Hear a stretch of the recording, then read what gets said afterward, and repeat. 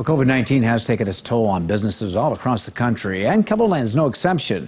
The White Wall Sessions, showcasing a variety of musical acts, was preparing for its 8th season when the pandemic started, but is now suspending operations indefinitely. KELOLAND's Travis Fossing has that story.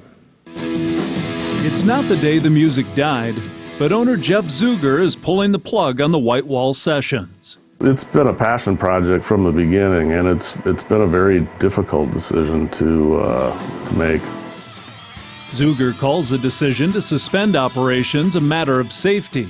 Obviously, with the pandemic still not under control, we didn't feel it was safe for our crew or our musicians or our fans or anybody to continue to try and work. The series is currently 4 months behind schedule, and over half the sessions for the upcoming season have been canceled due to COVID-19. Normally we would start our new broadcasting in September.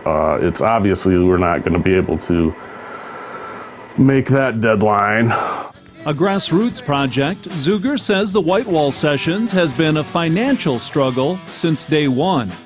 When we started this project, it was never really about making money. Obviously, it does take money to keep it going.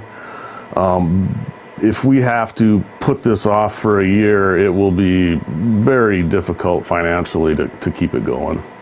The studio where the White Wall Sessions is recorded accommodates up to 75 people, always including Steve Knutson, who says it's a big part of the music scene here in Sioux Falls.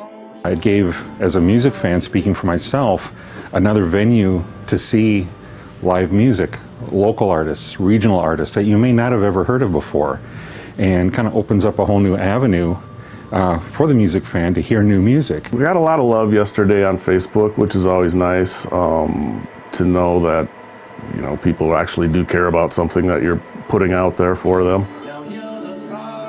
In Sioux Falls, Travis Fossing, KELOLAND News.